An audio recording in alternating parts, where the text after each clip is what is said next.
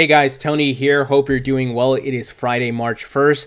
Hope you're holding strong in this new asset class that is cryptocurrencies. I have some big news to share with you guys. First and foremost, this is not financial or investment advice. If you're not subscribed, hit that subscribe button. Also smash the like button. Now guys, we got an update from Fidelity Digital Assets. So as you know, Fidelity Digital Assets is set to launch this month, right? We heard their news about this maybe about 2 months ago. So they are preparing to launch, and we have an update here from Abigail Johnson, who's Fidelity's chairman and CEO.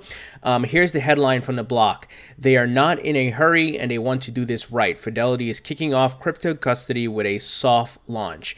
So really nothing groundbreaking here. Most companies, when they're launching a new service or product or whatever, right, they do a soft launch to make sure they go through all the kinks, the trial and errors, make sure there's no problem. Because if you scale too fast, right, if you launch this to the public and there's issues, the potential for putting your business at risk and to create a bad experience can tarnish your brand. So this is nothing surprising, but the reason why it's important is they are still on track. It's not like they're delayed or anything, right? Now the block, they make you pay for articles now, so I can't even read the whole thing, but I'll give you some of the highlights here. Fidelity is kicking off its cryptocurrency business with a soft launch. The block has learned that 5 firms are participating in the trial. The launch of Fidelity's much-awaited crypto business is starting off small. To start, the firm will only offer its custody services to a select group of clients as part of a pilot period. The people said, declining to speak on the record, that they agreed not to disclose information, blah, blah, blah, blah, blah. And of course, I can't read the rest. But like I said, guys, this is nothing surprising. Any business, any industry, people do soft launches. Then you roll into a hard launch, right? This is to make sure everything is working properly. So they are still moving ahead. And of course, a major player, they manage, guys, so much money. Trillions in assets, and imagine some of that money of their clients' money coming over to crypto. And of course, they're going to offer custody services. And one of the major things that the big money needs is custody and protection, security, assurance, insurance, right? These are things we've talked about. Even the SEC has cited one of their concerns about approving the Bitcoin ETF is that there needs to be proper custodial services in the market. So let's hope Fidelity, once they're in their hard launch, full launch, is one of the companies that actually meet that requirement, and that would be great. But we are heading down the right path. Now, we got some interesting news coming out of the Federal Reserve. Federal Reserve may add Bitcoin crash to stress test scenarios. This is interesting. Crypto is getting so big, it's getting recognized by obviously the governments, the big money, just these traditional finance guardrails and laws and regulations and so forth. It's all coming to crypto now, and that's why I've been saying this market is the new asset class that's going to be positioned the same way the stock market is. Look at all the financial instruments and products and services being built around it, right? So the U.S. Federal Reserve will soon include a crypto market crash as one of the risks to take into account when conducting supervisory stress tests. The Fed's Board of Governors on Thursday announced amendments to a policy on the scenario design framework for stress testing, saying that the collapse of the Bitcoin market may be considered as one of the salient market risks. Now, I wouldn't say collapse, because what they don't, I don't know why they say this. It didn't collapse. You had a correction. What they don't give is the context that you had a crazy parabolic run-up, right? In a matter of weeks, Bitcoin went from a few $1,000s to near $20,000. So a lot of them don't give that context. And the reason being is because smart money, they understand these things and they don't share this type of knowledge with the average Joes. They don't want you to know the context of anything. They just want you to grab the headline. Oh my God, it crashed. So people will be sent running, right? According to the document, the crypto amendment was recommended to the board by a commenter who proposed it should be seen as one of the several extraordinary shocks, such as the war with North Korea and major losses caused by trader misconduct. I don't know if it's on the same level as a war with North Korea. That seems kind of weird, but maybe they're thinking ahead. Maybe they're thinking when Fidelity and TD Ameritrade and Backed and all these people start pumping the money, pumping the prices back up in mass marketing, that if it has a correction at higher prices, maybe. But I wouldn't say it's on the same level as war with North Korea. Really? I mean, seriously, like that seems kind of weird. So let's see where this goes. Like I said, maybe they're thinking about future prices, higher prices, and that, those corrections being significantly impactful to the market and the economy in general. So who knows? But it's interesting the Federal Reserve is taking note of this. Now, we have some positive news here from Rhode Island. So the headline, U.S. state moves to exempt some blockchain tokens from securities rules. This is what the Token Taxonomy Act is trying to do, right? Take crypto digital assets and position them outside of the existing 70-year-old securities laws, which of course does not make sense, right, guys? Lawmakers in the U.S. state of Rhode Island are seeking to exempt blockchain tokens from securities laws for some use cases. 5 Democratic and Republican senators jointly filed House Bill 5595 on Wednesday, proposing that the Rhode Island Uniform Securities Acts should be amended to state that the developers or sellers of open blockchain tokens are not deemed as issuers of securities and are exempt from the act. The exemption, however, should be provided under certain conditions, the lawmakers said. First, the purpose of a token must be for a consumptive purpose and only be exchangeable for or provided for the receipt of goods, services, or content, including rights of access to goods, services, or content. Secondly, the developers or sellers of a token should not sell it to the initial buyers as a financial investment. They said, adding, if the token does not have a consumptive purpose available at the time of sale, the initial buyer of the token is prevented from reselling the token until the token is available for use for a consumptive purpose. So interesting that states now are taking action to, and we saw Wyoming doing some things like this too, where they're trying to kind of move the needle forward here with getting some clarity on crypto and digital assets. But like I said, the federal law or the bill that the Congress is reviewing that is being spearheaded by Darren Soto and Warren Davidson, that is looking to make this federal law, right, guys? So I'm great. It's great that these states are doing this, but at the end of the day, if you have different states with different laws, it's not going to be ideal.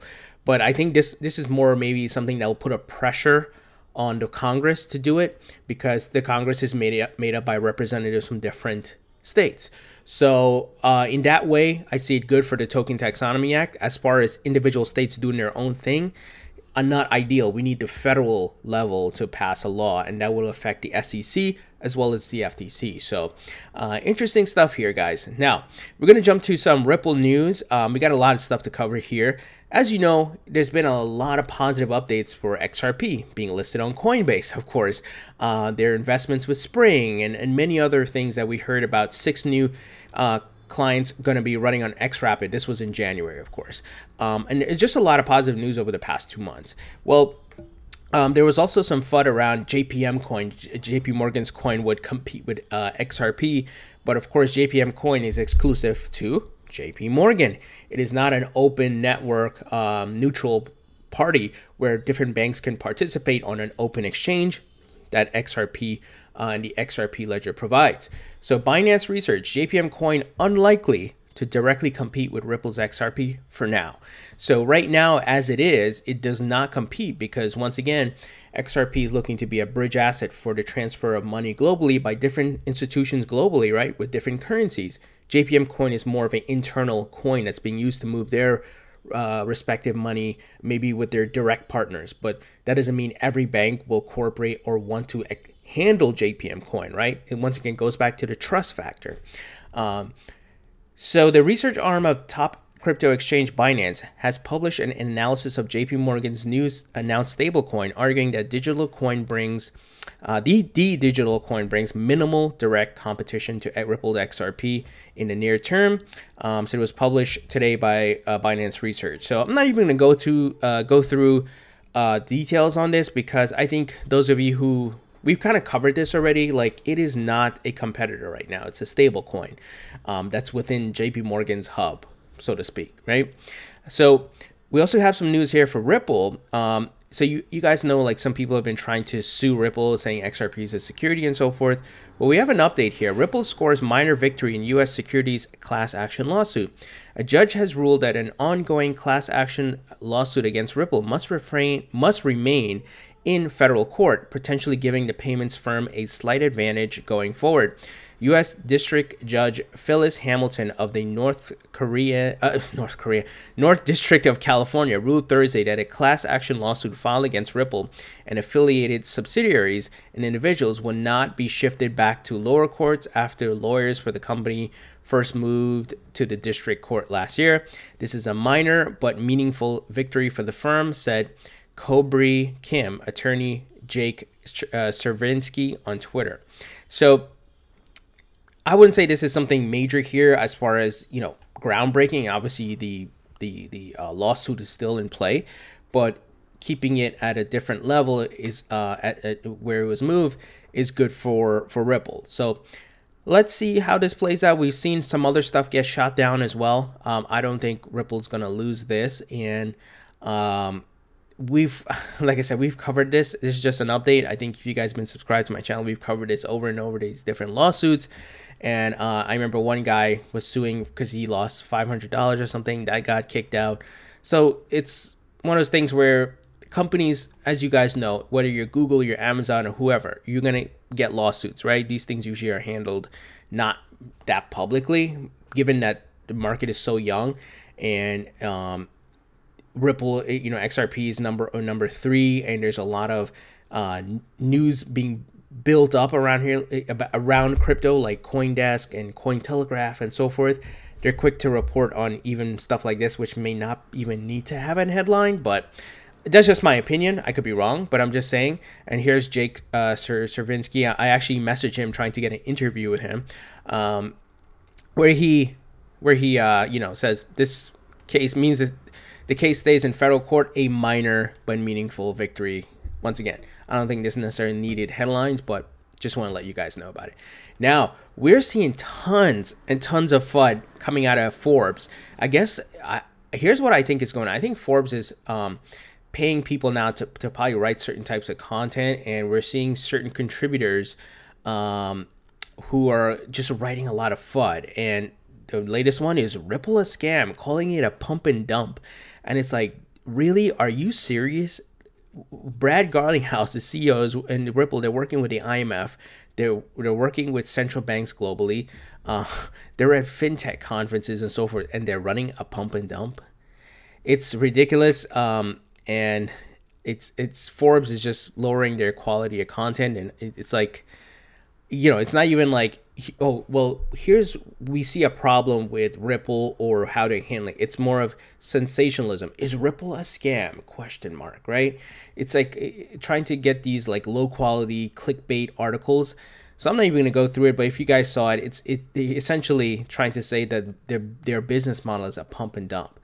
And it's like, really? They're working with American Express, Santander Bank, MoneyGram, Western, you know, all these other companies, and they're a pump and dump. They're working with SBI Group, part of a 60-bank consortium in Japan, and they're a pump and dump. So the person who wrote this is an ass, an idiot. Because it's not like I said, if the narrative is important here. It's not that you can't say, well, I think I see a flaw here, right? Or provide constructive criticism, where you say, well, something doesn't seem to line up here. But what they do, they sensationalize it, and they leave a lot of open-ended questions, right? They're not directly saying, like, for example, they're not saying Ripple is a scam, but they sensationalize headline, is Ripple a scam? So we didn't really directly say it. We're just, you know, trying to change a narrative and make people think a certain way. So it's a typical FUD, and we've been seeing this over the past maybe 6 months, where Ripple, with the launch of XRapid and a lot of updates and investments and new partners and new XRapid clients, the FUD campaign has increased significantly, guys. It's really, really interesting to see. And I can't wait. when these people are all proven wrong as the market progresses and Ripple continues to grow its network and more clients go on XRapid. And I also call this guy out, Peter Brandt. I follow him. Here's his profile: trader of classical charting principles since 1980, author #1 Amazon trading book, diary of a professional commodity trader, publisher of the weekly factor service. So he singled out XRP, and look at his comment. The XRP daily chart has all the earmarks of a manipulated market. Manipulated markets historically have not ended well for bag holders. But wait a minute, Peter. The entire market's manipulated. If you've been a subscriber to this channel, we've talked about this, right? And I tweeted to him, like, do you know that the entire market is being manipulated right now? XRP, Bitcoin, Ethereum, every freaking chart, right? We have all the crap coin pump and dumps, like coins we never heard of getting pumped 100% overnight, that type of thing. And I tweeted, like, we're very early and there isn't any regulation. It's the wild, wild west. We've talked about this, guys. So why would you single out XRP? And I said, unless you have a hidden agenda, right? If he said, look, all the charts for Bitcoin, Ethereum, XRP, the top 3, top 5, why single out XRP? We've seen the Bitcoin charts. We've seen manipulation on that and pump and dumps, right? Because I think he has an agenda here. I think he's a Bitcoin maximalist, Bitcoin bag holder. So once again, these people are getting very nervous, very scared of the progress being made by XRP, Ripple, R3, SBI. They're very scared. It's your classic FUD campaign, right? You're trying to smear the competition because you feel threatened by them. So it's interesting. Man, it's just so funny to see these people are putting out all this FUD.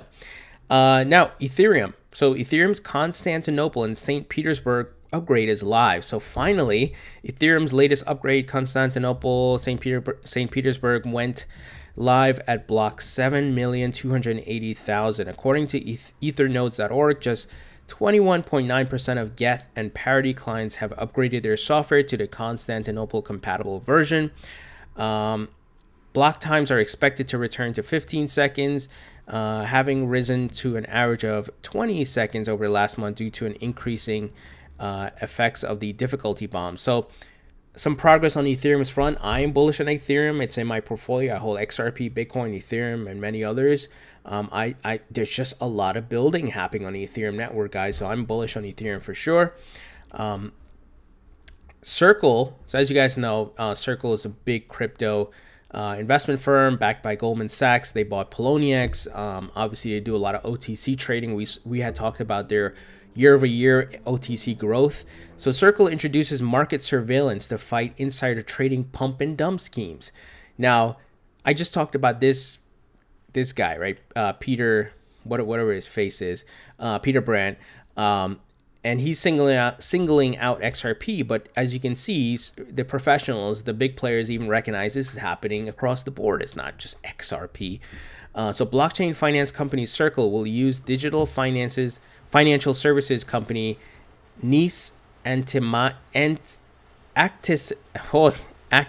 can't even pronounce that right now. I don't know why. It's just one of those days. Market monitoring tools to fight manipulation. So the company, which forms a branch of Israeli enterprise software giant Nice Ltd, offers professional client tools in the areas of financial crime, risk, and compliance. So this is actually great, guys. They are looking to bring adaptive, innovative technology solutions such as financial markets compliance solutions from Nice to meeting the potential needs of regulators and protecting our assets. Brings this commitment full circle. So this is great. This is what we need, because this is the wild, wild west. We need government regulations. We need all kinds of software and tools to prevent pump and dumps and market manipulation. And these are the things that are going to have to be put into place for the growth of this market. So big move by Circle here. With the governments are also, along with regulations here, looking to protect consumers, make sure financial crimes and so forth aren't being done. So the FATF issues preliminary guidelines on digital assets to combat money laundering. So I'm not even going to go through into full details here. The FATF stands for Financial Action Task Force. So they're looking to essentially make sure money laundering, funding of terrorism is not being used by crypto. So why am I sharing this with you? It shows, once again, where crypto is headed. They're putting the guardrails in place for the growth of this new asset class. And that's why you got to count yourself lucky you're here early, ahead of the curve. These are the same things that were put into place for the internet, right? When the internet launched and all kinds of websites started being built, so you can make the analogy, the blockchain is the internet, and the projects being built on blockchain or cryptos and so forth are the equivalent of software, websites, tools being built on the internet back in the 90s. Well, the government at that time had to put guardrails in for people not to be, for example, like child pornography, gambling, certain gambling rules, selling of certain, black market stuff, right? Things that could be done online where, or even sex trafficking, like the sale and the movement of certain information that's illegal, of course, could have been done online. So they had to put the respective laws in place, and that's what's happening now. So I hope you guys see the holistic, bigger picture here and where we're headed, because we are certainly ahead of the curve, very early and very lucky. So the future is bright. We just got to be patient. And as we can see, the big players are launching, Fidelity and others. And we just, like I said, guys, be patient. So guys, what do you think about this news? Leave your thoughts and comments below. Thumbs up if you like this video. Please subscribe if you haven't already. Don't forget to follow me on Facebook and Twitter. If you'd like to support the channel, check out my Patreon group as well as my donation addresses. Of course, not mandatory. If you'd like to support or tip, thank you very much. I appreciate the support, and I'll talk to you all later.